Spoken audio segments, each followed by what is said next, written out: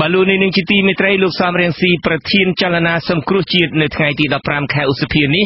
បានអំពាវនាវសារជាថ្មីម្ដងទៀតទទូចដល់ប្រជាពលរដ្ឋកុំឲ្យទៅចូលរួមបោះឆ្នោតជ្រើសរើសតំណាងរាស្ត្រដែលប្រព្រឹត្តទៅនៅថ្ងៃទី29ខែកក្កដាខាងមុខនេះលោកសំរៀងស៊ីចាត់ទុកការបោះឆ្នោតដែលគ្មានគណៈបកប្រឆាំងចូលរួមថាជាការបោះឆ្នោតคล้ายៗក៏ប៉ុន្តែអ្នកនាំពាក្យគណៈបកកណ្ដាលអំណាចវិញ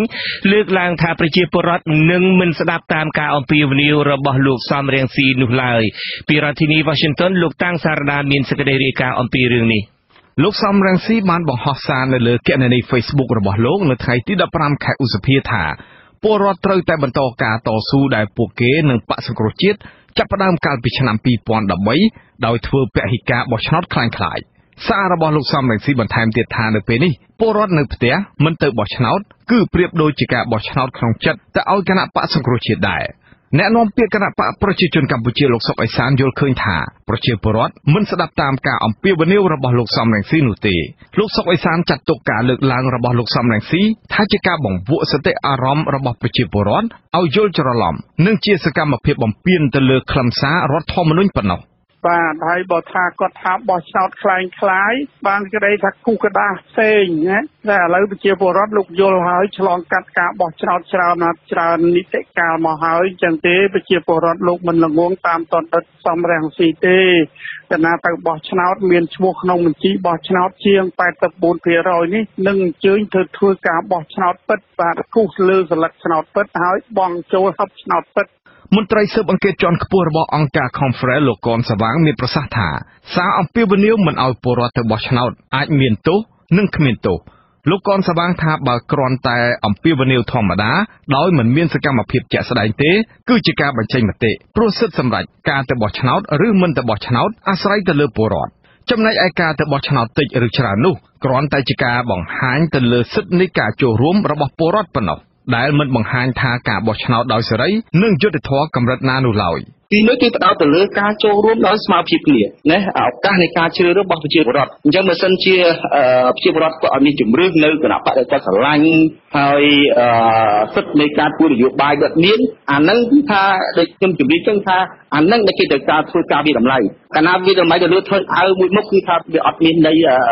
ពេញលេញទៅតាមគោលការណ៍ទេបាទកន្លងមកមានពលរដ្ឋនៅបណ្ដាខេត្តមួយចំនួនបានប្រមានថាពួកគាត់នឹងមិនទៅចូលរួមការបោះឆ្នោតនៅខែកក្កដាខាងមុខនោះទេប្រសិនបើគណៈបក្សសង្គ្រោះជាតិមិនបានចូលរួមប្រកួតប្រជែងជាមួយគណៈបកកណ្ដាលអំណាចនោះព្រោះពួកគាត់លើកឡើងថាគណៈបកតូចៗគ្រាន់តែជាគណៈបកដែលហែហមបង្ក្រប់កិច្ចឲ្យគណៈបកកណ្ដាលអំណាចប៉ុណ្ណោះដូច្នេះប្រសិនបើពួកគាត់ទៅបោះឆ្នោតក៏គ្មានគណៈបកណាយកឈ្នះគណៈបកកណ្ដាលអំណាចបានដែរគិតត្រឹមថ្ងៃទី14ខែឧសភាមានគណៈបកនយោបាយចំនួន20ដែលបានចុះបញ្ជីរួចរាល់នៅគណៈកម្មាធិការជាតិរៀបចំការបោះឆ្នោតកោជបប៉ុន្តែក្នុងនោះមានតែគណៈបកចំនួន4ប៉ុណ្ណោះដែលកោជបបានទទួលស្គាល់ជាផ្លូវការចំណែកគណៈបកចំនួន16ទៀតកំពុងតែពិនិត្យឯកសារហើយកោជបបានសម្រេចទុកពេល5ថ្ងៃទៀតសម្រាប់គណៈបកទាំងនោះបំពេញបែបបទបន្ថែមគណៈបកដែលកោជបប្រកាសទទួលស្គាល់ជាផ្លូវការរួមមានគណៈបកប្រជាជនកម្ពុជាគណៈបកយុវជនកម្ពុជាគណៈបកសញ្ជាតិកម្ពុជានិងគណៈបកខ្មែររួបរวมជាតិ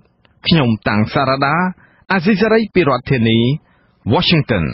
បាទលោកនាងជាទីមេត្រីនៅប្រមាណជា10នាទីទៀតនេះក្រោយព័ត៌មានប្រចាំថ្ងៃសូមអញ្ជើញលោកនាងរងចាំស្ដាប់និងចូលរួមក្នុងនីតិវេទិកាអ្នកស្ដាប់វិទ្យុអាស៊ីសេរីដែលយើងនឹងពិភាក្សាអំពីស្ថានភាពបោះឆ្នោតអាណត្តិទី6ដោយគ្មានគណៈបកប្រឆាំងយើងនឹងមានវាគ្មិនពីររូបទី1គឺលោកអេងឆៃអៀងអនុប្រធានគណៈបកសង្គ្រោះជាតិនិងទី2គឺលោកបណ្ឌិតមាសនីអ្នកឃ្លាំមើលផ្នែកអភិវឌ្ឍសង្គមបាទសូមអញ្ជើញរងចាំស្ដាប់និងចូលរួមនីតិវេទិកាអ្នកស្ដាប់វិទ្យុអាស៊ីសេរីនាពេលបន្តិចទៀតនេះបាទលោកនាងជាទីមេត្រីគណៈបកអំណាចខ្មែរនៅថ្ងៃទី15ខែឧសភានេះដែរបានចេញសេចក្តីថ្លែងការណ៍ប្រកាសមិនទទួលស្គាល់លទ្ធផលឆ្នោតជ្រើសរើសតំណាងរាស្ត្រអាណត្តិទី6នាពេលខាងមុខនេះឡើយនិងទាមទារឲ្យផ្លាស់ប្តូរគណៈកម្មាធិការជាតិរៀបចំការបោះឆ្នោតកោជបឲ្យបានមុនការបោះឆ្នោតមកដល់ពីរដ្ឋធានី Washington អ្នកស្រីម៉ៅសុធីនីមានសេចក្តីរាយការណ៍អំពីរឿងនេះគណៈបកអំណាចខ្មែរនៅតែយល់ថាការបោះឆ្នោតនៅថ្ងៃទី29ខែកក្កដាខាងមុខមិនបានឆ្លុះបញ្ចាំងពីឆន្ទៈរបស់ប្រជាពលរដ្ឋខ្មែរទេតែជាការរៀបចំបោះឆ្នោតដើម្បីប្រគល់អំណាចបន្តឲ្យគណៈបកប្រជាជនកម្ពុជាប៉ុណ្ណោះ ដូច្នេះគណៈបកនេះប្រកាសមិនចូលរួមការបោះឆ្នោតដាច់ខាតគណៈបកអំណាចខ្មែរបានអំពាវនាវឲ្យប្រជាពលរដ្ឋខ្មែរដែលជាម្ចាស់ប្រទេសសហគមន៍ជាតិអន្តរជាតិត្រូវចូលរួមទាមទារការផ្លាស់ប្តូរក្បាលម៉ាស៊ីនដឹកនាំកោជបនៅមុនការប្រព្រឹត្តទៅនៃការបោះឆ្នោតចាគណៈបកអំណាចខ្មែរហៅការទាមទារការផ្លាស់ប្តូរកោជបនេះគឺដើម្បីធានាឲ្យបាននូវភាពត្រឹមត្រូវជូនប្រជាពលរដ្ឋខ្មែរដើម្បីទទួលបានអ្នកនយោបាយដែលជាឈ្នួលបម្រើរយៈពេល5ឆ្នាំពិតប្រាកដចាអ្នកនាំពាក្យគណៈបកអំណាចខ្មែរលោកយិនឈឿនឲ្យអាស៊ីសេរីដឹងថាការចេញសេចក្តីថ្លែងការណ៍នេះគឺធ្វើឡើងតាក់ទងនឹងគោលជបដែលបានបិទការចុះបញ្ជីគណៈបកនយោបាយឈរឈ្មោះបោះឆ្នោតជ្រើសតាំងតំណាងរាស្ត្រអាណត្តិទី6កាលពីថ្ងៃទី14ខែឧសភាអ្នកនាំពាក្យរូបនេះបញ្ជាក់ថាកោជបលែងមានភាពឯករាជ្យតាំងពីថ្ងៃដែលស្ថាប័នមួយនេះបានបំផ្លាញឆន្ទៈពលរដ្ឋតាមរយៈការដកហូតអាសនៈរបស់តំណាងពលរដ្ឋទៅចែកឲ្យជនដែលពលរដ្ឋមិនគាំទ្រដូច្នេះទើបគណៈបកអំណាចខ្មែរប្រកាសមិនទទួលស្គាល់ភាពឯករាជ្យរបស់កោជប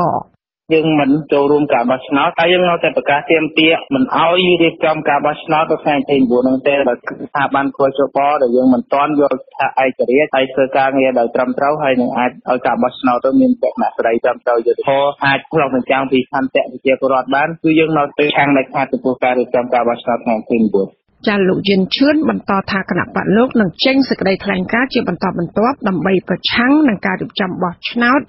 ដែលមិនបានឆ្លុះបញ្ចាំងពីឆន្ទៈម្ចាស់ឆ្នោតពិតប្រាកដចាគណៈបកអំណាចខ្មែរបញ្ជាក់ជំហរមិនចូលរួមការបោះឆ្នោតនៅមុនគេគឺកាលពីថ្ងៃទី27ខែមេសាកន្លងមកនេះពីថ្ងៃក្រោយមកកោជបក៏បានប្រតិកម្មចរានចោលការចាប់ប្រកាន់ទាំងឡាយមកលើស្ថាប័នខ្លួនថាជាស្ថាប័នមិនឯករាជ្យមិនអព្យាក្រឹតទោះបីជាមានការចាប់ប្រកាន់បែបណាក៏ដោយកោជបនៅតែអះអាងថាខ្លួនជាស្ថាប័នឯករាជ្យនិងអព្យាក្រឹតហើយតែងតែសម្ដែងការសោកស្ដាយចំពោះការលើកឡើងដែលថាកោជបមិនបានបំពេញការងារត្រឹមត្រូវអ្នកខ្លំមើលការបោះឆ្នោតនៅកម្ពុជាធ្លាប់ផ្ដល់អនុសាសន៍ឲ្យកោជបគួរតែពិចារណាកែតម្រូវអំពីការចាប់ប្រកាន់នានាជាជាងគ្រាន់តែធ្វើសេចក្តីថ្លែងការណ៍តបវិញ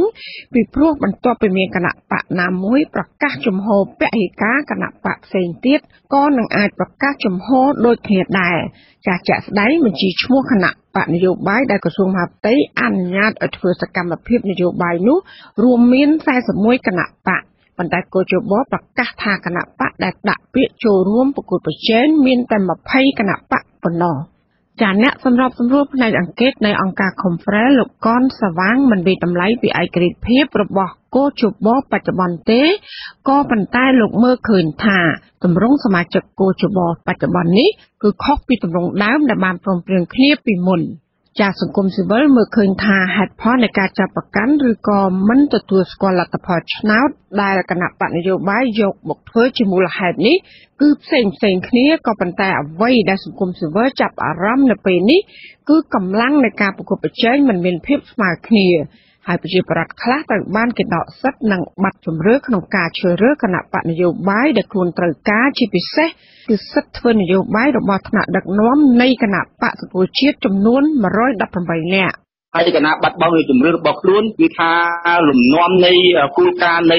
ការបោះឆ្នោតដោយសេរីនិងយុត្តិធម៌គឺវាអត់តាមលំអាននៅក្នុងដំណើរការនៃផ្លូវការបោះឆ្នោតនោះទេបាទនេះគឺយើងមើលឃើញចឹងចាលោកចិនឈឿនអ្នកនាំពាក្យគណៈបកអំណាចខ្មែរក៏បានបញ្ជាក់ថាបើការងាររបស់កោជបគ្មានភាពឯករាជ្យហើយអាចដកហូតអាសនៈនៃបកឆ្នះឆ្នោតបានដដែលបើទោះបីជារៀបចំការបោះឆ្នោត 10000 ដងទៀតក៏មិនអាចយកឈ្នះគណៈបកកាន់អំណាចបានដែរចានាងខ្ញុំម៉ៅសុធានីអាស៊ីសេរីពីរដ្ឋធានី Washingtonបាទលោកនាងជាទីមេត្រីអតីតប្រធានគណៈបកអំណាចខ្មែរលោកសួនសេរីរដ្ឋាដែលកំពុងជាប់ឃុំដោយសារតែរងការចោទប្រកាន់ប្រមាថកងទ័ពនោះបានសរសេរលិខិតមួយច្បាប់ស្នើសុំលោកនាយករដ្ឋមន្ត្រីហ៊ុនសែនជួយអន្តរាគមន៍លើកលែងទោសដល់រូបលោកអ្នកនាំពាក្យគណៈបកកាន់អំណាចថាការដោះលែងឬមិនដោះលែងគឺអាស្រ័យលើសិទ្ធិអំណាចរបស់តុលាការឯអ្នកវិភាគវិញយល់ថាការដោះលែងលោកសួនសេរីរដ្ឋាអាចកើតឡើងក្នុងពេលឆាប់ៗនេះព្រោះអំណាចអ្នកនយោបាយតែងតែមានឥទ្ធិពលលើអំណាចច្បាប់ បាទលោកនាងជាទីមេត្រីអង្គការសង្គមស៊ីវិលមួយចំនួនបានសម្រេចមិនដាក់អ្នកសង្កេតការបោះឆ្នោតនៅអាណត្តិទី6ទេដោយសារតែពួកគេខ្លាចរដ្ឋាភិបាលចោទថាជាក្រុមបដិវត្តពណ៌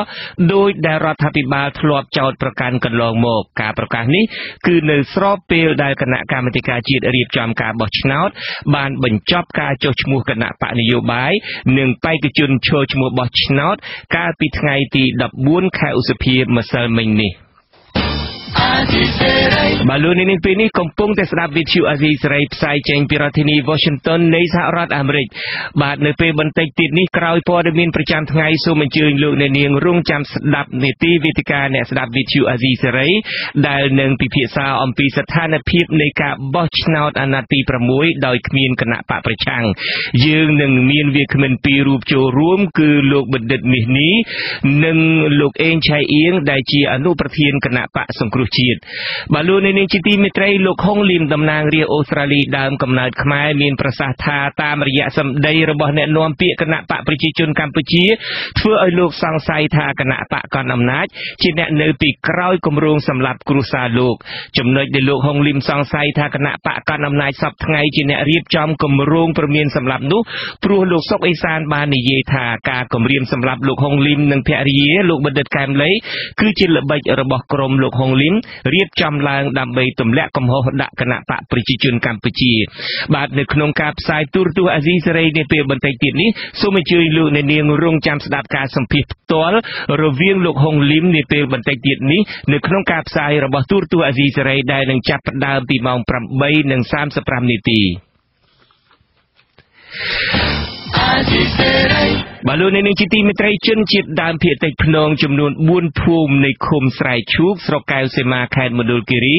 ព្រួយបារម្ភអំពីវិបត្តិខ្វះខាតទឹកស្អាតប្រើប្រាស់នៅគ្រាដែលទឹកអូរដែលពួកគាត់ធ្លាប់ប្រើប្រាស់កន្លងមកនោះមានសារធាតុពុល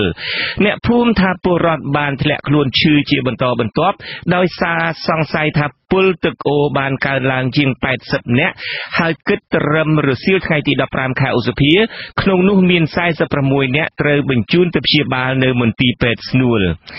បាទលោកនាងជាទីមេត្រីសកម្មជនបរិស្ថានតំបន់អរ៉ែងរងការគំរាមកំហែងដល់អាយុជីវិតពីសំណាក់អាជ្ញាធរឃុំជំនាប់បានរត់គេចខ្លួនចេញពីផ្ទះទៅភូមិច្រកឫស្សីឃុំជំនាប់ស្រុកថ្មបងខេត្តកោះកុងសារជាថ្មីម្ដងទៀតបន្ទាប់ពីត្រូវបានជន់មិនស្គាល់មុខលបបាញ់ប្រហារកាលពីយប់ថ្ងៃទី12ឧសភាកន្លងទៅមន្ត្រីសិទ្ធិមនុស្សរិះគន់ចំណាត់ការរបស់អាជ្ញាធរមានសមត្ថកិច្ចនៅមូលដ្ឋានដែលបំពេញការងារមិនបានល្អនិងគ្មានប្រសិទ្ធភាពធ្វើឲ្យជនរងគ្រោះវិសនឹងគ្រោះថ្នាក់ដល់អាយុជីវិតហើយនឹងត្រូវភៀសខ្លួនសារជាថ្មីបែបនេះបាទលោកនាងទើបតែបានស្ដាប់ព័ត៌មានប្រចាំថ្ងៃរបស់វិទ្យុអាស៊ីសេរីផ្សាយចេញពីរដ្ឋធានី Washington នៃសហរដ្ឋអាមេរិកសូមអញ្ជើញលោកនាងរងចាំស្ដាប់នីតិវេទិកាអ្នកស្ដាប់វិទ្យុអាស៊ីសេរីនាពេលបន្តិចទៀតនេះ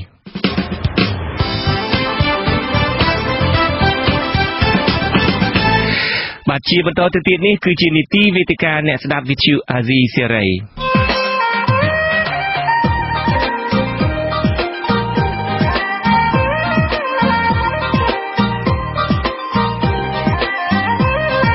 វេទិកាអ្នកស្ដាប់វិទ្យុអាស៊ីសេរី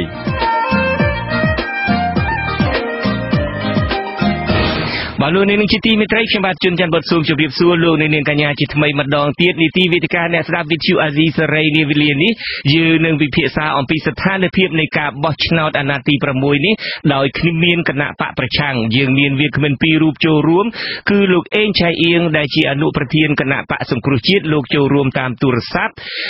លោកនៅសហរដ្ឋអាមេរិកនេះតែម្ដងហើយនឹងលោកបណ្ឌិតមាសនេះលោកក៏ចូលរួមតាមទូរស័ព្ទដែលខ្ញុំបាទសូមជម្រាបសួរលោកបណ្ឌិតមាសនេះនិងលោកអេងឆៃអៀងពីចម្ងាយបាទអាឡូបាទអាឡូលោកបណ្ឌិតមាសនេះបាទ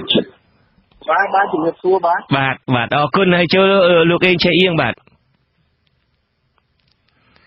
អាឡូបាទយើងនៅមិនទាន់ឮលោកអេងឆៃអៀងនៅឡើយទេក៏ប៉ុន្តែការដែលយើងរៀបចំកម្មវិធី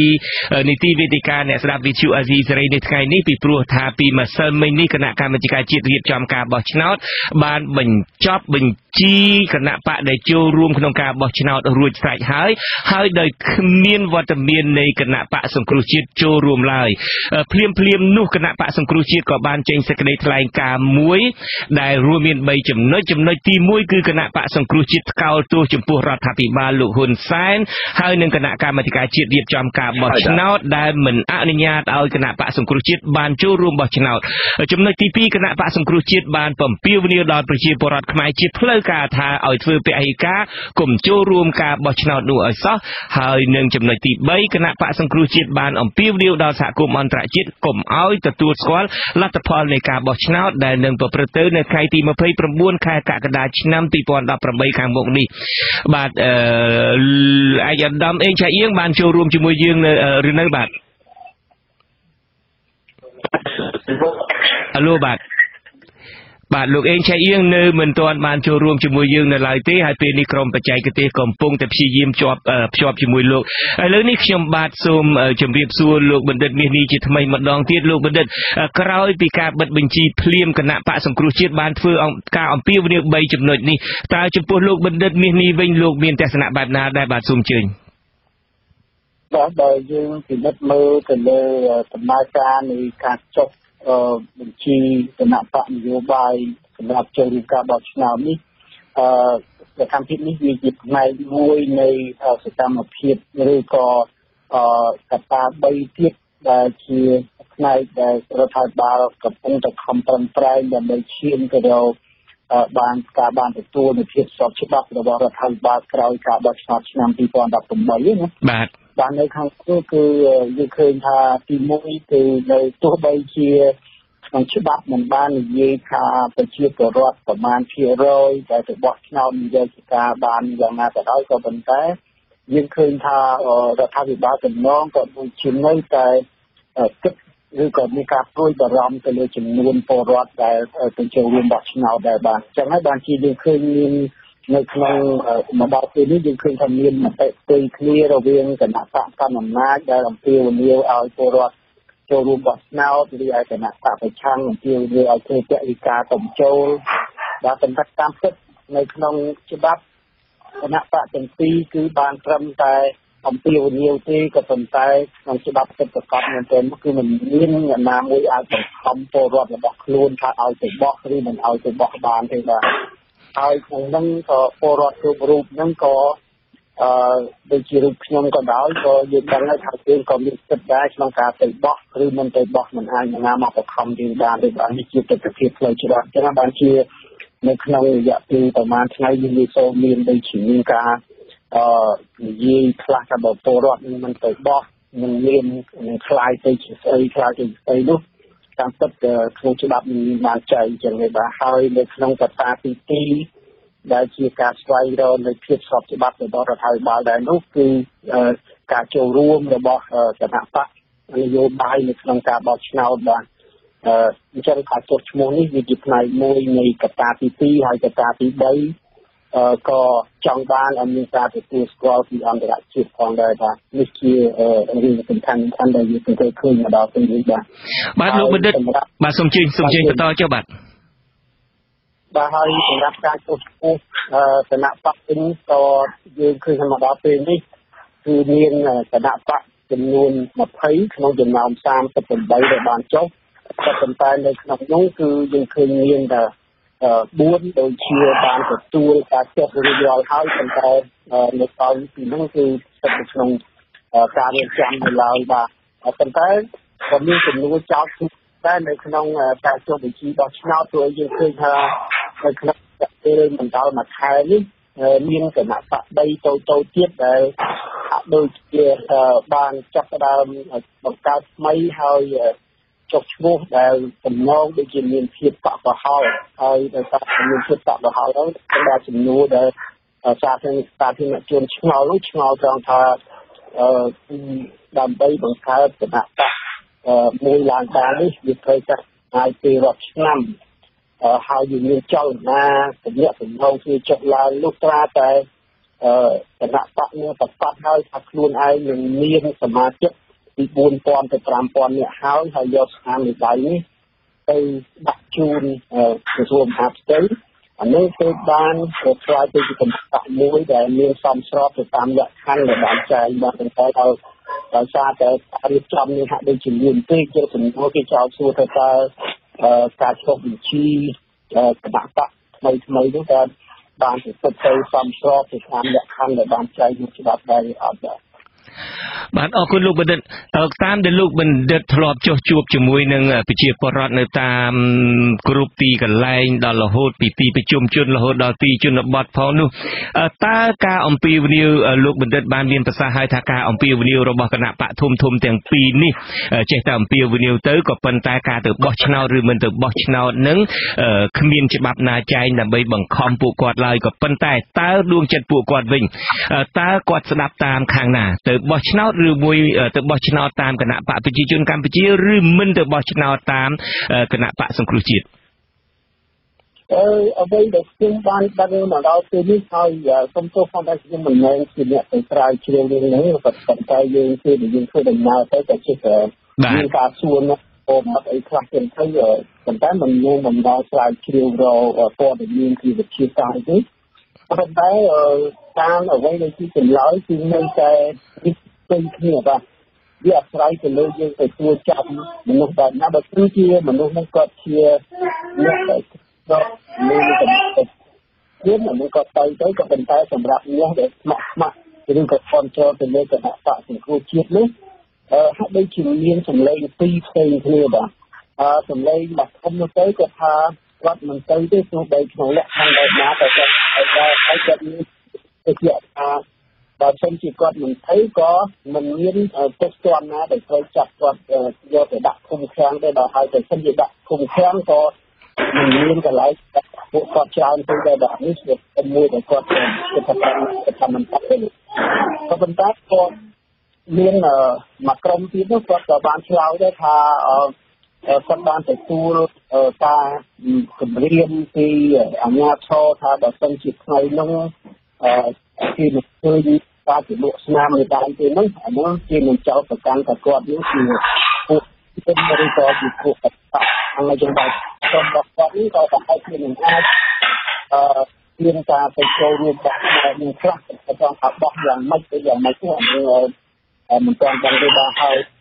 ពីខាងកម្មករវិញក៏យើងបានលើកសូត្រដែរថាពេលថ្ងៃនេះគឺកម្មករក៏ត្រូវចេញទៅសម្រាប់ហើយទៅបោះឆ្នោតនៅតាមភូមិស្រុករបស់គាត់ហើយក៏មានពាក្យពីតាមអារាមខ្លះថាបើសិនជាទៅដល់ភូមិហើយគេឲ្យសម្រាប់ហើយវិលមកវិញមិនឃើញមានស្នាមជំនួសមេដៃនេះទេនឹងអាចមានទទួលរងនៃការកាត់ប្រាក់ខែចឹងបាទនេះក៏ជាពាក្យដែលខ្ញុំឮទេប៉ុន្តែទឹកប៉ុណ្ណានោះខ្ញុំមិនហ៊ានទៅនិយាយទេបាទបាទអរគុណលោកបណ្ឌិតឥឡូវនេះលោកអេងឆៃអៀងប្រហែលជាបានភ្ជាប់ជាមួយយើងហើយបាទសូមជម្រាបសួរជាថ្មីម្ដងទៀតលោកអេងឆៃអៀងបាទជម្រាបសួរលោកចិត្តមុតបាទប្រហែលជាមកពីធ្វើដំណើរមកពីឡុងប៊ិចវិញទៅអញ្ជើញមកដល់ឬមួយក៏មកដល់ប្រហែលម៉ោងហើយលោកមកដល់ម៉ោង3ដល់ផ្ទះម៉ោង3យប់បាទម៉ោង3យប់ឥឡូវនៅទីនេះម៉ោង9មានអីបានសម្រាប់ខ្លះដែរលោកអេងឆៃអៀងសេចក្តីអំពាវនាវរបស់គណៈបកសង្គ្រោះជាតិតាមពិតខ្ញុំបានសង្ខេបឲ្យមាន3ចំណុចទី1គឺថ្កោលទោសរបបលោកហ៊ុនសែនថ្កោលទោសកោជបទី2នឹងគឺថាស្នើឲ្យប្រជាពលរដ្ឋធ្វើពហិការគុំទៅបោះឆ្នោតហើយទី3គឺយើងធ្លាប់ឮហើយគឺអំពាវនាវឲ្យសហគមន៍អន្តរជាតិគុំទទួលយកលទ្ធផលនៃការបោះឆ្នោតខ្ញុំបាទចង់សួរថាចំណុចទី1តើលោកធ្វើយ៉ាងណាដើម្បីឲ្យបានសម្រេចនោះក្នុងករណីឧទាហរណ៍ចំណុចទី1ថ្កោលទោសរបបលោកហ៊ុនសែនថ្កោលទោសកោជបថ្កោលទោសតែអញ្ចឹងតាំងពីគណៈបកសង្គ្រោះជាតិត្រូវរបបលោកហ៊ុនសែនរំលាយមកតើថ្កោលទោសនឹងធ្វើយ៉ាងម៉េចដើម្បីឲ្យពួកគាត់មានទោសមែនទែនបើតាមគណៈបកសង្គ្រោះជាតិបាទសូមជឿលោកខ្សែទូរស័ព្ទអ្នកនៅអាមេរិកដូចគ្នាធ្វើជាពិបាកជាងទូរស័ព្ទរបស់អ្នកភ្នំពេញទៅទៀតយើងដាច់លោកអេងឆៃអៀងទៀតទៅហើយយើងនឹងព្យាយាមភ្ជាប់លោកម្ដងទៀតលោកអ្នកស្ដាប់ក៏អាចចូលរួមក្នុងកម្មវិធីផ្សាយរបស់យើងពេលនេះបានដែរដោយលោកអ្នកនាងដែលធ្លាប់តាមដានកម្មវិធីយើងស្រាប់រួចទៅហើយគឺសូមមេត្តាសរសេរ លេខទូរស័ព្ទរបស់លោកអ្នកនាងនៅក្នុង comment តាមរយៈការផ្សាយនៅលើបណ្ដាញសង្គម Facebook នេះក្រុមការងាររបស់យើងពេលឃើញលេខទូរស័ព្ទរបស់លោកអ្នកនាងនឹងហៅលោកអ្នកនាងដើម្បីឲ្យបានចូលរួមជាមួយយើងបាទដោយលោកអេងឆៃអៀងដាច់ម្ដងទៀតទៅហើយនេះមានតែលោកបណ្ឌិតមាសនេះទេដើម្បីអាចជួយស្រោចស្រង់ឆ្លើយនៅសំណួរធ្វើជាវាគ្មិនទូលនៅក្នុងកម្មវិធីនេះបានរហូតដល់តែពេលលឿនភ្ជាប់លោកអេងឆៃអៀងបានឡើងវិញបាទដូចខ្ញុំបានជម្រាបសួរលោកអេងឆៃអៀងអញ្ចឹងគឺថាពួកគាត់នឹងតែងតែថ្កោលទោសរបបលោកហ៊ុនសែនថ្កោលទោសកោជបហើយថ្កោលទោសក៏ជាថ្កោលទៅដូចជាភាសាខ្មែរគេថាឆ្កែចេះតែព្រោះមនុស្សចេះតែដើរហ្នឹង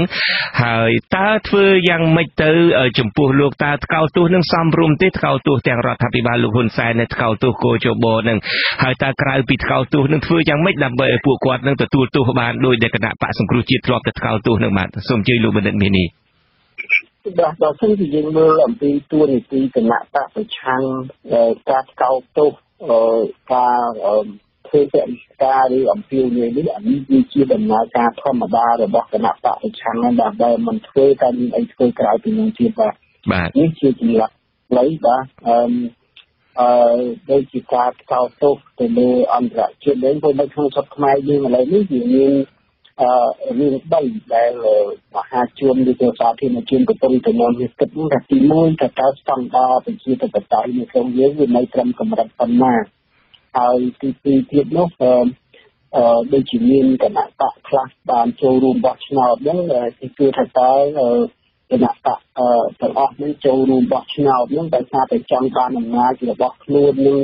ទៅកាន់អំណាចទៅថ្ងៃមុខតែមួយមុខឬក៏គិតគូរអំពីអ្វីដែលហៅថាលទ្ធិប្រជាធិបតេយ្យនៃគណៈបករបស់ខ្លួនទៅកាន់យកផងបាទហើយក៏មានក្រុមទី3មួយក៏គេគិតដែរថា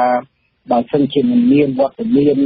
គណៈបកសង្គ្រោះជាតិទេគឺអ្វីៗនឹងមានន័យទាំងអស់បាទនេះគឺមានការបែងចែកទៅជា3ប្រភេទដែលនឹងយើងឃើញនៅក្នុងប្រទេសយើងតែថ្ងៃនេះសម្រាប់អ្នកដែលគេគិតអំពីស្តង់ដារប្រជាធិបតេយ្យនោះគឺគេយល់ឃើញថា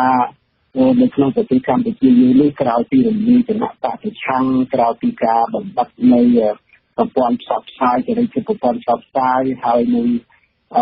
ការរឹតបន្តឹងនៅសេរីភាពរបស់សារព័ត៌មានឬក៏អង្គការសង្គមស៊ីវិលអីទៅគេក៏គិតថាតាមមកគិតពីខាងពីបែបនេះគឺប្រជាធិបតេយ្យមិនទាន់ទទួលយកបានទេក៏មិនអាចទទួលយកបានទេបាទប៉ុន្តែសម្រាប់ក្រុមមួយទៀតនោះគាត់គិតថាមិនខ្វល់ពីប្រជាធិបតេយ្យមិនខ្វល់ទេប៉ុន្តែឲ្យស្ដាប់សង្គ្រោះជាតិគឺមិនមែនជាប្រជាធិបតេយ្យទេបាទហើយទន្ទឹមនោះក៏យើងឃើញថាមានគណៈបកទៅខ្លះហ្នឹងក៏ចូលទៅដែរក៏ប៉ុន្តែគេមិនខ្វល់ពីរឿងមានសង្គ្រោះជាតិមិនមានទេប៉ុន្តែគេគ្រាន់តែចង់បង្ហាញថាគេនឹងបន្តជីវិតការធ្វើនយោបាយប្រជាធិបតេយ្យតទៅមុខទៀតបាទនេះជារឿងដែលឃើញថារបស់នេះបាទអរគុណលោកបណ្ឌិតមាសនេះឥឡូវនេះយើងមានបានភ្ជាប់ទៅអ្នកហៅមកម្នាក់គឺលោករីមសវណ្ណរាបាទលោករីមសវណ្ណរាសូមអញ្ជើញចូលរួមជាមួយយើងបាទហៅសួរបងទីខហើយនឹងវាគ្មានទាំងអស់ហើយសូមជម្រាបសួរដល់ខាង XURC សេរីដែល friend ទាំងអស់បាទហើយនឹងឯងខ្ញុំសូមសួរដល់លោកវាគ្មានបន្តិចហើយខ្ញុំចង់សួរថាបើសិនតែអត់មានបកសង្គ្រោះជាតិចូលប្រកួតនឹងក្នុងឆាកនយោបាយនៅប្រទេសកម្ពុជាតើយើងមានដូចថាយើងគណៈបកសង្គ្រោះជាតិយើងអាចរស់មកវិញនេះប្រហែលជាមួយខែកន្លះទៀតខ្ញុំចង់អញ្ចឹងហេតុអីបានមួយខែកន្លះទៀតលោកសវណ្ណរាហេតុអីបានមានពាក្យមួយខែកន្លះទៀតនឹងថ្ងៃទី15ហើយ15ដល់ពេលថ្ងៃ15យើងបោះឆ្នោតថ្ងៃទី29ណាបងបាទ29កក្កដាថ្ងៃប្រហែលជា2ខែទៅវិញថា2ខែចុះបាទ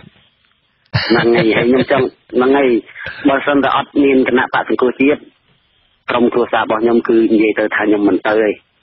ថ្ងៃបើសិនតែលោកហ៊ុនសែនខ្ញុំខ្ជិលនិយាយសម្ដេចខ្ញុំហៅលោកទៅហើយបើសិនតែលោកហ៊ុនសែនដូចថាខ្លាំងអាចហៅមេបកនឹងបកសង្គ្រោះជាតិទៅប្រកួតចាញ់ឈ្នះទៅ ហើយខ្ញុំសង្ឃឹមថាបកសង្គ្រោះជាតិថាជាងើបរស់មកវិញខ្ញុំនឹងឥឡូវខ្ញុំសួរលោកសវណ្ណរាវិញលោកគិតយ៉ាងម៉េចដែរថាអាចសង្គ្រោះជាតិអាចនឹងរស់មកវិញបានតាមវិធីណាទៅដែលលោកគិតថាអាចរស់មកវិញបានខ្ញុំហ្នឹងហើយខ្ញុំជឿជាក់ប្រជាជនពីព្រោះគាត់ថ្ងៃទី29ហ្នឹងគាត់ប្រជាជនទាំងអស់ហើយអត់ទៅបោះឆ្នោតទេមិនថាខ្ញុំមិនថាណៃពីព្រោះខ្ញុំចែកតាម Facebook មើលទៅគេថាអត់ថាទៅបដិញ្ញាចិត្តថាមិនទៅបោះឆ្នោតខ្ញុំបដិញ្ញាចិត្តដែរថាខ្ញុំមិនទៅបោះឆ្នោតបាទហើយការដែលមិនទៅបោះឆ្នោតហ្នឹងគឺធ្វើឲ្យគណៈបកសង្គ្រោះជាតិអាចរស់មកវិញពីព្រោះថាការបោះឆ្នោតហ្នឹងអន្តរជាតិហើយមិនមានការទទួលស្គាល់មិនចឹងហ៎បាទហ្នឹងហើយបងបាទហើយខ្ញុំចង់សួរមួយទៀតថាបើសិនណាប្រជាជនខ្លាំងមែនហើយអាចហៅបកសង្គ្រោះជាតិទៅតតាំងសាកមើលទៅហ្នឹងហើយចង់សួរតែប៉ុណ្្នឹងបងបាទអរគុណលោកសវណ្ណរាឥឡូវនេះលោកអេងឆៃអៀងសូមមេត្តាឆ្លើយតើខាងខ្ញុំឮភាសានេះនៅក្នុងកិច្ចប្រជុំសមាជលើកទី1នៅឯឡុងប៊ិចប្រមាណម្សិលមិញថ្ងៃនេះដែលខ្ញុំចូលរួមដែរនេះគឺថានៅផ្ទះឈ្នះស្អាតអត់ទៅបោះឆ្នោតមែនក៏ប៉ុន្តែឈ្នះនឹងបើតាមដែលយើងឮនឹងគឺឈ្នះដោយហេតុថាឈ្នះដោយបង្ហាញថាមានប្រជាពលរដ្ឋមិនទៅបោះឆ្នោតច្រើនហើយអ្នកដែលមិនទៅបោះឆ្នោតនឹងគឺគ្រប់គ្រងគណៈបកសង្គ្រោះជាតិក៏ប៉ុន្តែបើអញ្ចឹងក៏ដោយចុះបើគ្រាន់តែគ្រប់គ្រងក្នុងចិត្តឈ្នះស្អាតនៅក្នុងចិត្តនឹងតើធ្វើម៉េចឲ្យសង្គ្រោះជាតិអាចរស់ឡើងវិញបានសូមជឿលោកអេងឆៃអៀងបាទជម្រាបសួរបងប្អូនជនរួមជាតិដែលកំពុងស្ដាប់សុអស៊ីសេរីជាទីរាប់អានអំបញ្ញវិញសម្រាប់ប្រព័ន្ធទូរស័ព្ទពេលអាលូលចឹងឥឡូវខ្ញុំបានភ្ជាប់ជាមួយសុអស៊ីសេរីហើយបាទតាក់ទងជាមួយនឹងស្ថានភាពនយោបាយបច្ចុប្បន្ននៅកម្ពុជានេះជាពិសេសគឺជំវិញការបោះឆ្នោតក្នុងនេះដែលរដ្ឋាភិបាលលោកហ៊ុនសែនក៏ដូចជាគណៈកម្មការជាតិដែលចូលការបោះឆ្នោតដែលក្រោមការត្រួតត្រាដោយលោកហ៊ុនសែននេះមិនអនុញ្ញាតឲ្យគណៈបកសង្គ្រោះជាតិចូលរួមពុនជ័យនេះគឺបង្ហាញឲ្យឃើញយ៉ាងច្បាស់ថាលោកហ៊ុនសែនគឺជាអ្នកថាជាអ្នកនយោបាយកំសាកបានន័យថាគាត់អត់ហ៊ានតតាំងអត់ហ៊ានប្រគល់ប្រជែងជាមួយនឹងក្រុមអ្នកនយោបាយដែលមានកម្លាំងផាកផែនគាត់ឈ្នះគាត់ទេទាំងហើយដើម្បីឲ្យគាត់អាចទទួលបានថាការឈ្នះដោយអត់មានគូប្រកួតនឹងគឺគាត់ត្រូវបិទគូប្រកួតម្ខាងមិនឲ្យចូលរួមប្រកួតប៉ុន្តែទោះយ៉ាងណាក៏ដោយ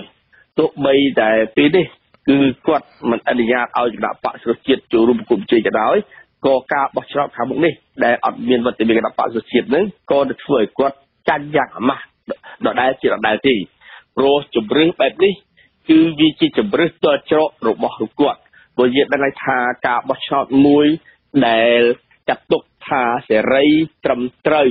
យុត្តិធម៌ហើយនឹងឆ្លុះបញ្ចាំងពីឆន្ទៈវិជានេះបាទប្រកបនឹងគឺតលការបោះឆ្នោតនោះមានការចូលរួមប្រគល់ប្រជែងបាទថាគ្រប់ជនទាំងឡាយដែលកំណត់នៅក្នុងច្បាប់នឹងត្រូវតែបានចូលរួមប្រគល់ប្រជែងបាទយ៉ាងគណៈបកនយោបាយទាំងអស់គឺថាត្រូវបានប្រគល់ប្រជែងដូចគ្នាប៉ុន្តែឡើយគេកាលណាគេបិទគណៈបកមួយដែលជាតំណាងឲ្យឆន្ទៈវិជានេះគឺគណៈបកសង្គ្រោះជាតិនេះគឺបានន័យថាការបោះឆ្នោតនោះវាមិនឆ្លុះបញ្ចាំងទេបើអត់មានវត្តមានគណៈបកសង្គ្រោះជាតិអញ្ចឹងកាលណាតែការបោះឆ្នោតមួយដែលមានវត្តមានគណៈបកសង្គ្រោះជាតិនេះគឺលទ្ធផលនៃការបោះឆ្នោតនោះច្បាស់ជាអត់មានការទទួលស្គាល់ពីអន្តរជាតិទេយើងបានដឹងហើយថាកាលពីថ្ងៃទី21ខែមិនិនាកន្លងទៅនេះគឺបណ្ដាប្រទេសចំនួន45ដែលជារដ្ឋសមាជិករបស់អង្គការសហប្រជាជាតិនោះគឺបានចេញសេចក្តីការរួមមួយបញ្ជាក់ចំហយ៉ាងច្បាស់ណាស់គឺថាក្នុងករណីបោះឆ្នោតមួយដែលគ្មានគណៈបកសង្គ្រោះជាតិគឺការបោះឆ្នោតនោះមិនត្រឹមត្រូវមិនស្របច្បាប់ហើយគេមិនទទួលស្គាល់វានោះ45ប្រទេសបានបញ្ជាក់រួចហើយដូច្នេះបើនៅក្នុងការបោះឆ្នោតថ្ងៃទី29ខាងមុខនេះបើបងប្អូនប្រជាពលរដ្ឋទាំងអស់អ្នកដែលគ្រប់គ្រងគណៈបកសង្គ្រោះជាតិអ្នកដែលចង់ឲ្យប្រទេសកម្ពុជានឹងមានការផ្លាស់ប្ដូរគឺថារួមគ្នាមិនទៅបោះឆ្នោតធ្វើពិការមិនទៅបោះឆ្នោតគឺការដែលបង្ហាញឲ្យគឺច្បាស់ថាការបោះឆ្នោតនឹងគឺវាគឺការដែលមានភាពថាវាមិនត្រឹមត្រូវហើយវាមិនស្របច្បាប់ថែមទៀតចឹងហើយបានគណៈបកសង្គ្រោះជាតិនឹងអំពីនេះឲ្យបងប្អូនទាំងអស់គឺថានៅប្រទេសផ្ទះទៅថ្ងៃទី29ខែកក្កដាខាងមុខនេះមិនបាច់ចាំទៅកាន់ការិយាល័យបោះឆ្នោតទេបាទគឺយើងនៅផ្ទះគឺយើងជ្រះហើយបើថា យើងបង្ហាញឃើញថាកាលណាចំនួនអ្នកបោះឆ្នោតមានចំនួនតិចជាង 50% គឺបានន័យថាអ្វីដែលកើតចេញពីការបោះឆ្នោតបែបនេះគឺឆ្លុះបញ្ចាំងថាជាការបោះឆ្នោតមួយមិនត្រឹមត្រូវមិនស្របច្បាប់មិនស្របតាមឆន្ទៈរបស់ប្រជាពលរដ្ឋបាទអរគុណលោកអាដាមអេងឆៃអៀងខ្ញុំបានជជែកជាមួយនឹងលោកបណ្ឌិតមាសនេះមុននេះបន្តិចប្រហែលជាលោកមិនបានឮទេពីព្រោះពេលនោះឯងខ្សែទូរស័ព្ទកំពុងតែរ៉ាក់រអួលលោកបណ្ឌិតមាសនេះបានឆ្លើយថាលោកមិនបានធ្វើការស្រាវជ្រាវបែបវិទ្យាសាស្ត្រអីទេគ្រាន់តែនៅពេលដែលលោកចុះទៅជួបប្រជាពលរដ្ឋនឹងហាក់ដូចជាមាននិន្នាការនឹងផ្សេងគ្នាអ្នកខ្លះឆ្លើយថាបើមិនមានគណៈបកសង្គ្រោះជាតិទេនឹងមិនចូលរួមបោះឆ្នោតឡើយអ្នកខ្លះទៀតថាក្រោមការគំរាមកំហែងនឹងពួកគាត់មិនដឹងធ្វើយ៉ាងម៉េចទេគេថាបើសិនជាមិនមានស្នាប្រឌិតមេដៃគេចោទថាជាក្រុមខាងក្បត់ជាតិឬមួយកម្មកររោងចក្រនៅពេលដែលគេអនុញ្ញាតឲ្យទៅវិលត្រឡប់ទៅបោះឆ្នោតបើមិនមកវិញមិនឃើញស្នាមេដៃអីជាដើមគេនឹងអាចធ្វើទុកបុកម្នេញអីជាដើមតើលោកនឹងមានផែនការបែបណាដើម្បីឲ្យការអំពាវនាវកុំឲ្យពលរដ្ឋទៅបោះឆ្នោតនេះបានសម្រេចអ្នកដែលមិនទៅនឹងគឺសម្រេចថាមិនទៅហើយដោយលោកអ្នកហៅចូលមកមិញក៏ដោយចុះប៉ុន្តែនៅមានអ្នកដែលខ្លាចនឹងបើសិនជាគាត់ត្រូវការទៅហើយទៅដើម្បីឲ្យមានស្នាមេដៃនឹងបើសិនជាគាត់នៅទៅហើយមិនបោះឆ្នោតដោយគណៈបកប្រជាជនកម្ពុជាទៅដើម្បីចង់តែបានស្នាមជាលក់ទឹកខ្មៅមេដៃនឹងតើពួកគាត់ត្រូវធ្វើបែបណាបាទសំខាន់គឺសាមគ្គីភាពនេះគឺជាចំណុចសំខាន់ណាស់សម្រាប់បងប្អូនប្រជាពលរដ្ឋអស់គ្នាកាលណាយើងមិនធ្វើអ្វីមួយស្រុះគ្នារួមគ្នា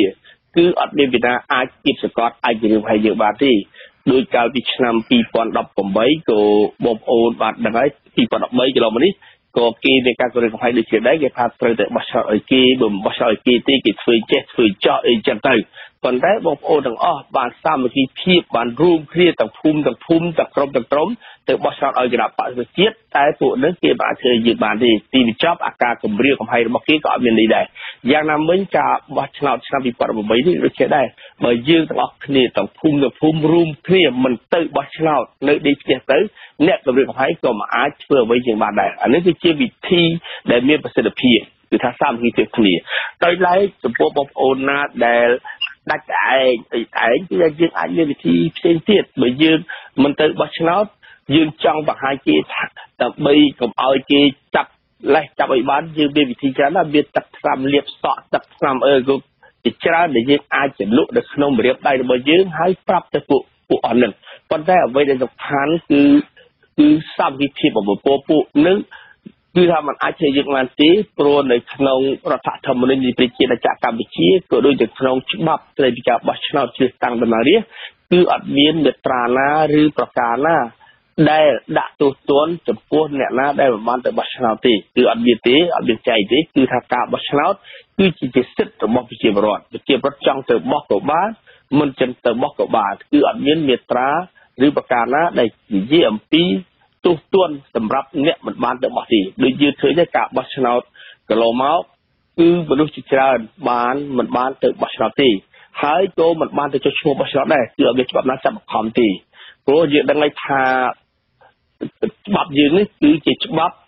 ដែលមិនចាប់បង្ខំអញ្ចឹងអ្នកដែលមិនទៅបោះឆ្នោតក៏អត់មានទោសដែរអ្នកទៅបោះឆ្នោតក៏អត់មានទោសដែរប៉ុន្តែមកដល់ថាជាឥឡូវនេះគឺយើងរួមគ្នាដើម្បីធ្វើពិការមិនទៅបោះឆ្នោតដើម្បីយើងចង់បង្ហាញពីកាត់ចិត្តរបស់យើងថាយើងមិនត្រឹមគ្រប់គ្រងការបោះឆ្នោតលេងសើចការបោះឆ្នោតខ្លាយការបោះឆ្នោតដែលយើងអត់មានជំរឿសព្រោះយើងចង់ជំរឿសគណៈបកដែលយើងស្រឡាញ់ប៉ុន្តែបើគេមិនឲ្យគណៈបកដែលយើងស្រឡាញ់ចូលរួមប្រកួតប្រជែងយើងអត់ជំរឿសដល់យើងអត់ជំរឿសយើងមិនបាច់ទៅរើសទេវាអត់បាច់ទៅរើសទេព្រោះទៅរើសធ្វើអីបាទបើយើងអត់មានច្បាប់បង្ខំឲ្យយើងទៅរើសហ្នឹងបើសិនតែមានច្បាប់បង្ខំឲ្យយើងទៅរើសអានោះបាត់យើងទៅដើម្បីគូសស្រាក់ឆោតចោលប៉ុន្តែឥឡូវនេះគឺយើងមិនបាច់ទៅគូសស្រាក់ឆោតចោលទេកុំឲ្យគេរាប់ចំនួនពីអ្វីពីភាគរយនៃតែថាយើងបានទៅកាន់ការិយាល័យបោះឆ្នោតបាទអញ្ចឹងសូមឲ្យបងប្អូនទាំងអស់រួមសាមគ្គីគ្នាជាមួយនឹងគណៈបកសង្គ្រោះជាតិគឺថានៅថ្ងៃទី29ខែកក្កដានេះគឺយើងនាំគ្នាដេកផ្ទះឬដើរកំសាន្តទៅតំបន់ទេសចរឬទៅដេកជាបងប្អូនវានឹងបានផលប្រយោជន៍ធំមកសម្រាប់ប្រទេសជាតិយើងនិងសម្រាប់ខ្លួនយើងព្រោះកាលណាយើងរួមគ្នាមិនទៅបោះឆ្នោតអស់គ្នាអានេះដែលបង្ហាញឲ្យឃើញថា គឺដែលយើងមិនពេញចិត្តនៃការដឹកនាំរបស់លោកហ៊ុនសែនយើងត្រូវការផ្លាស់ប្ដូរយើងចង់ឲ្យមានការផ្លាស់ប្ដូរជាវិជ្ជមានពេលនោះឯអ្វីវានឹងប្រែប្រួលមកជារឿងផ្សេងទៅវិញបាទដោយសង្ខេបលោកអេងឆៃអៀងថាអំពាវនាវដល់ប្រជាពលរដ្ឋដែលគ្រប់គ្រងគណៈបកសង្គ្រោះជាតិនឹងគឺថាឲ្យនៅផ្ទះតែម្ដងកុំទៅបោះឆ្នោតមិនមែនគ្រាន់តែបើសិនជាទៅនឹងគឺនាំឲ្យមានការរាប់ចំនួនឃើញចំនួននឹងច្រើនធ្វើត្បិតតែបើទៅហើយមិនបោះឆ្នោតឲ្យគណៈបកប្រជាជនកម្ពុជាក៏ដោយក៏មិនជាកត្តាល្អដែរមិនចឹងឯលោកអេងឆៃអៀងបាទត្រូវបាទយើងនៅផ្ទះយើងមិនបាច់ចាំទៅគូសស្លឹកឆោតឲ្យវិណាទេឬក៏គូសស្លឹកឆោតចោលទេគឺយើងទៅផ្ទះទៅធ្វើម៉េចឲ្យអត្រានៃអ្នកទៅបោះឆ្នោតមានចំនួនទាបកាលណាមានចំនួនទាបជាង 50% គឺវាជាការផ្លាស់ប្ដូរមួយការបង្ហាញនៃចរន្តនៃការផ្លាស់ប្ដូរមួយដ៏សំខាន់សម្រាប់បង្ហាញមតិសាធារណជាតិនិងអន្តរជាតិបាទនៅពេលនេះតើលោកអេងឆៃអៀងអាចបញ្ជាក់ប្រាប់ប្រជាពលរដ្ឋទូទៅបានទេថារយៈពីពេលនេះរហូតដល់ថ្ងៃបោះឆ្នោតថ្ងៃទី29 ខែកក្កដាគណៈបកសង្គ្រោះជាតិអាចនឹងសម្លឹងឃើញគណៈបកណាមួយហើយនឹងអំពាវនាវដូរចិត្តទីបំផុតគឺដូរចិត្តថាស្រឡាញ់គណៈបកនេះឬគណៈបកនោះហើយអំពាវនាវដើម្បីឲ្យទៅចុះបោះឆ្នោតឲ្យគណៈបកនេះឬគណៈបកនោះដែរទេអាចនឹងមានហេតុផលនេះកើតឡើងបានទេក្នុងរយៈពេលនេះរហូតដល់ថ្ងៃបោះឆ្នោតគឺអត់មានទេសម្រាប់ណាមានដំណោះស្រាយនយោបាយព្រោះយើងចង់ឲ្យមានការបោះឆ្នោតមួយដោយសេរីត្រឹមត្រូវយុត្តិធម៌ហើយការបោះឆ្នោតមួយដោយសេរីត្រឹមត្រូវយុត្តិធម៌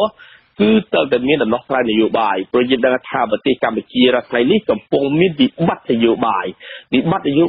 វាកើតឡើងដោយសារទី1គឺការចាប់ប្រធានគណៈបព្វប្រឆាំងរំលាយគណៈបព្វប្រឆាំងបិទប្រព័ន្ធផ្សព្វផ្សាយឯករាជ្យមិនឲ្យធ្វើសកម្មភាពផ្សព្វផ្សាយព័ត៌មានផ្សេងហើយនឹងអង្គការសង្គមស៊ីវិលមួយចំនួនដែលខ្លំមើលការបោះឆ្នោតអត់មានសេរីភាពលំហ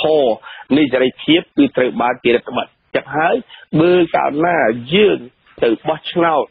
យើងចូលរួមបោះឆ្នោតក្នុងបរិយាកាសបែបហ្នឹងគឺដូចយើងស្ម័គ្រចិត្តទៅឲ្យគេចងដៃចងជើងយើងហើយគេវាយយើងតាមចិត្តចឹងការបោះឆ្នោតដំណឹងមិនសេរីត្រឹមត្រូវយុត្តិធម៌ទេចឹងយើងត្រូវការឲ្យមានដំណោះស្រាយនយោបាយដំណោះស្រាយនយោបាយនេះគឺ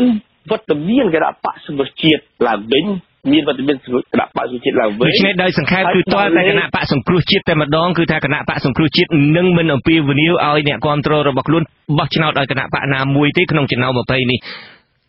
ជាការពិតហើយព្រោះយើងត្រូវការវត្តមានគណៈបកសង្គ្រោះជាតិដើម្បីទៅចូលរួមប្រកួតប្រជែងបាទតែមានវត្តមានគណៈបកប្រជាជាតិបីថាវាមានដំណោះស្រាយនយោបាយប៉ុន្តែឥឡូវនេះយើងទៅបោះអីតើគណៈបកដទៃទៀតនោះសង្ឃឹមលើអីដែលទៅប្រកួតនឹង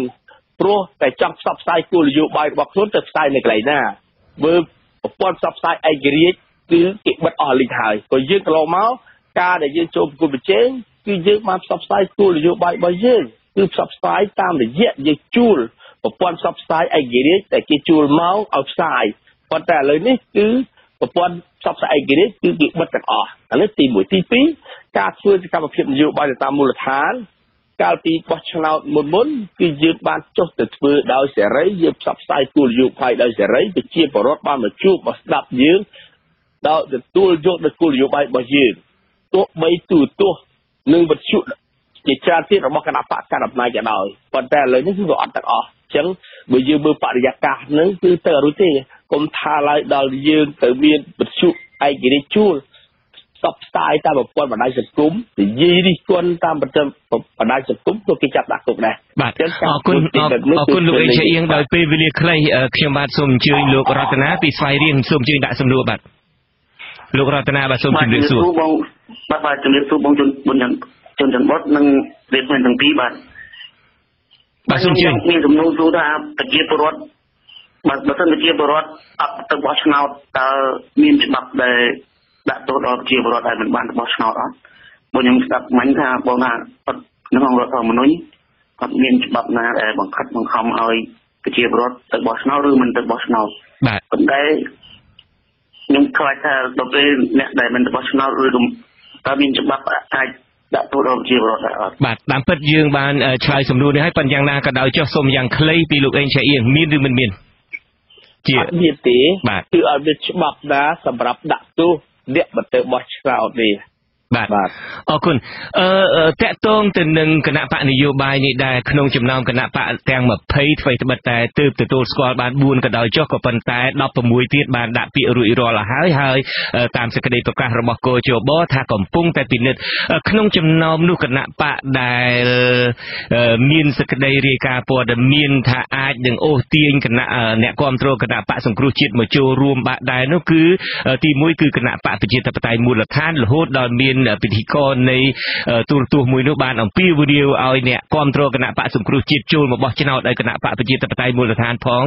ហើយគណៈបកមួយទៀតគឺគណៈបកឆន្ទៈខ្មែរដែលជាកូនរបស់លោកគង់គំគឺលោកគង់មនីកាដែលទើបនឹងបង្កើតគឺគណៈបកឆន្ទៈខ្មែរនោះក៏សង្ឃឹមថាមានអ្នកគាំទ្រគណៈបកសង្គ្រោះជាតិចូលមកបោះឆ្នោតឲ្យដែរតើលោកអេងឆៃអៀងយល់ព្រមដែរទេថាគណៈបកទាំងពីរនេះគណៈបកឆន្ទៈខ្មែរហើយគណៈបកប្រជាធិបតេយ្យមូលដ្ឋាននេះអាចនឹងមានអ្នកគាំទ្រគណៈបកសង្គ្រោះជាតិចូលរួមបោះឆ្នោតឲ្យហើយបើលោកគិតថាអញ្ចឹងដែរតើលោកពន្យល់ពួកគាត់បែបណាដើម្បីឲ្យពួកគាត់គុំទៅបោះឆ្នោតឲ្យគណៈបកទាំងពីរនេះឲ្យនៅតែគាំទ្រគណៈបកសង្គ្រោះជាតិដដែលនៅក្នុងចិត្តដោយមិនទៅបោះឆ្នោតបាទពួកខ្ញុំជឿជាក់ទៅលើទឹកចិត្តប្រជាពលរដ្ឋព្រោះប្រជាពលរដ្ឋខ្មែរលោកមានភាពវៃឆ្លាតហើយលោកយល់ដឹងច្បាស់លាស់ណាស់យើងមើលឃើញការបោះឆ្នោតមុនគឺគណៈបកតូចអត់បានសម្លេងនៃការគ្រប់គ្រងទេប្រជាពលរដ្ឋលោកអត់បោះឲ្យទេយើងមើលឆ្នាំ98យើងដឹងថា98ពេលដែលមានថាវិបត្តិនយោបាយហ្នឹងគឺមានមនុស្សជាច្រើនដែលចេញពីគណៈបកគុណពេជ្រទៅបង្កើតគណៈបកដោយលោកពឹងហួតលោកទុនចាយលោកសុជាជាដើមស្ថិតប្រកាសបកផ្សេងទៀតដែលសង្ឃឹមថានឹងបានការគ្រប់គ្រងពីអ្នកដែលគ្រប់គ្រងគណៈបកពុទ្ធពេជ្រនឹងទៅបោះឆ្នោតឲ្យគណៈបកគាត់តែចុងបញ្ចប់គឺពួកគណៈបកគាត់នឹងគឺអត់បានកៅអីមួយទេខ្ញុំថាឡើយដល់កៅអីមួយជាងកៅអីមួយក៏អត់បានដែរព្រោះតាក់ទងសំខាន់ណាស់តាក់ទងនឹងចំហនយោបាយប្រជាពលរដ្ឋលោកទៅបោះឆ្នោតឲ្យអ្នកណាដែលមានចំហនយោបាយច្បាស់លាស់រឹងតឹងប៉ុន្តែចំពោះក្រុមណាដែលមានចំហនយោបាយទុនជ្រាយចំហនយោបាយរណបគេនឹងគឺប្រជាពលរដ្ឋខ្មែរមិនបោះឆ្នោតឲ្យទេព្រោះលោកដឹងច្បាស់ណាស់រឿងសំខាន់ចំណុចនេះព្រោះយើងដឹងថាស្ថានភាពបច្ចុប្បន្ននេះអ្នកណាចង់ឆក់ឱកាសចង់ឈិតឱកាសថាអត់មានវត្តមានគណៈបកសង្គ្រោះជាតិហើយដើម្បីទៅចូលរួមប្រកួតប្រជែងនឹងសង្ឃឹមថាប្រជាពលរដ្ឋខ្មែរបោះឆ្នោតឲ្យគឺខ្ញុំមើលឃើញថាអត់ទេផ្ទុយទៅវិញអ្នកឯងខុសហើយអ្នកឯងយកខ្លួនអ្នកឯងទៅប្រឡាក់ខ្ជុំហើយខ្ញុំមានការសោកស្ដាយដែលក្រុមខ្លះគេថាបញ្ញវន្តខ្លះគាត់អត់ដឹងគាត់យកខ្លួនគាត់ទៅប្រឡាក់ទៅបលែងលេងជាមួយខ្ជុំជាដឹងហើយថាពេលក្តៅប៉ះទៅវាលលាកពេលត្រជាក់ប៉ះទៅវាប្រឡាក់បាទព្រោះហើយអត់បានការគ្រប់គ្រងពីប្រជាពលរដ្ឋទៀតអានេះដែលជាចំណុចដែលខ្ញុំមើលឃើញគ្រប់ព្រឹត្តិការណ៍នៃការបោះឆ្នោតព្រោះមិនមែនមានតែមានរជ្ជកាលអាណត្តិនេះទេតាំងពីអាណត្តិ93គឺមានគណៈបក20ប្រគល់ប្រជែងប៉ុន្តែគណៈបកដែលបានស្លឹកឆ្នោតបាននៅគណៈបកធំបាទ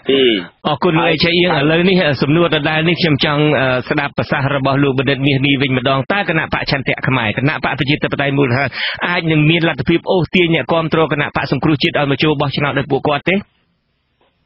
តែខ្ញុំចង់បកស្រាយរឿងពីការមើលឃើញរបស់ពលរដ្ឋខ្មែរវិញចុះបាទយើងឃើញថាក្នុងគណៈបកដែលបានចុះបញ្ជីហើយហ្នឹងយើងឃើញមានថាតាមពលរដ្ឋគាត់មើលឃើញថាមាន3ក្រុមបាទក្រុមទី1គឺគេឃើញថាគណៈបកកណ្ដាលអំណាចហើយក្រុមទី2គឺជាគណៈបកតូចមួយចំនួនដែលគេមើលឃើញថាជាដៃគូបាទហើយជាដៃគូរបស់គណៈបកកណ្ដាលអំណាច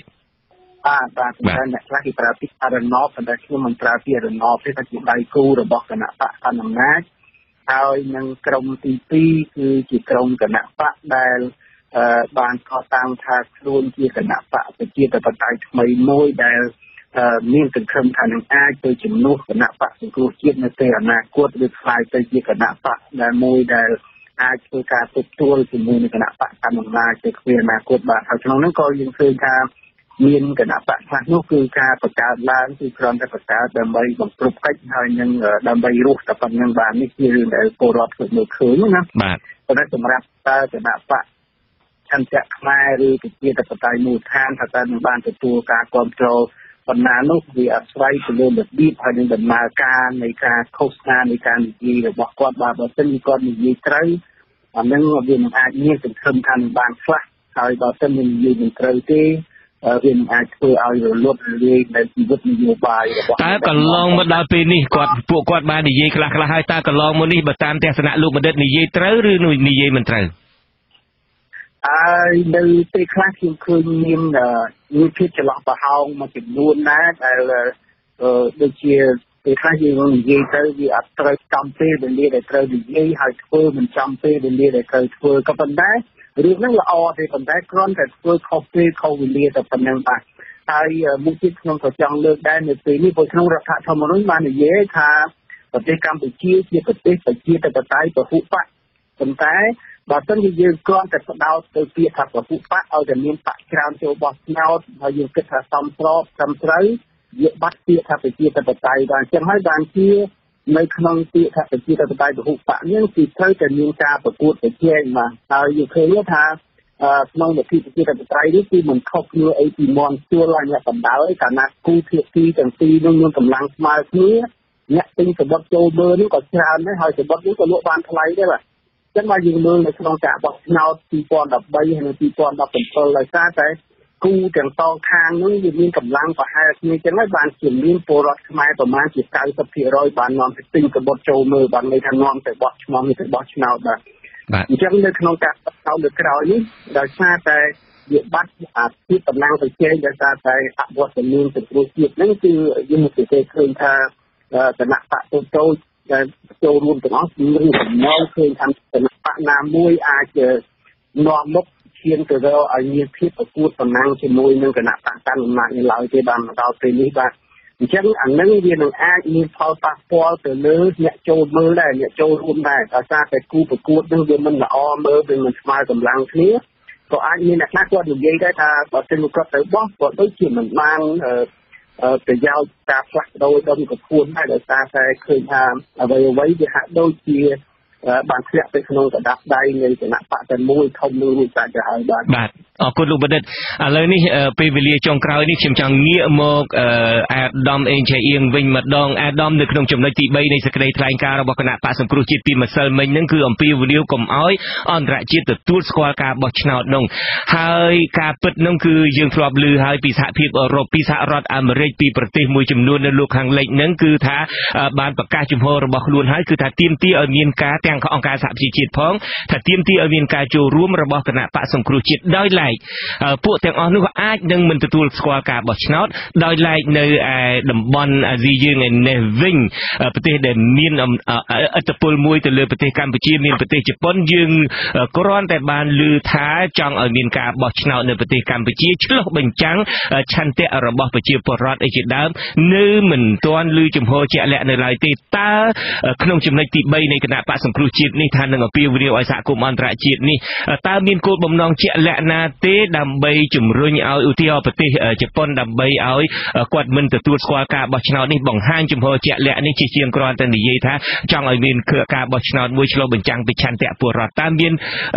ផែនការជាក់លាក់ណាមួយទេចំពោះប្រទេសជប៉ុនបាទយើងមាន